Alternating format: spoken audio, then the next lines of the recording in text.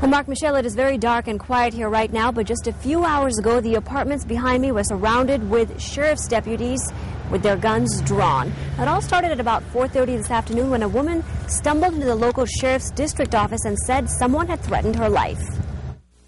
On a Friday evening, right around when people are coming home from work, relief turns to frustration with the sight of traffic cones blocking their street. And frustration into fear and concern. Instead of joggers and bicycles, there's bulletproof vests, big guns, and officers in SWAT trucks lining up to greet them home. And they came over to us and they said we could not be outside because there was a gentleman in the left apartment building here, and he was barricaded in the apartment and he had a gun. The suspect is this 47-year-old man. He appears nervous and fidgety in the back of the cruiser. It took hostage negotiators 3 hours to get him out of the house. They kept calling out his name and they kept demanding that he answer the phone, and they said they were going to come in if he kept refusing to answer the phone. A female was inside the apartment here at 1274 Robbins Run. An acquaintance of the male resident at that address.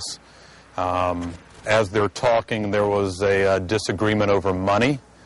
It got heated to the point where the male actually brandished a firearm, pointed it at the female, and threatened her life. The standoff ended when the suspect decided he was ready to face the deputies. There was no force involved. Sheriff's officials say they did find a small handgun inside his apartment.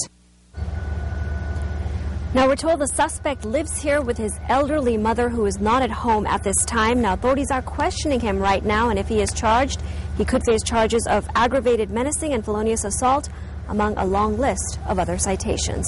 Reporting live in Washington Township, Sonu Wasu, 2 News on your side. Well, right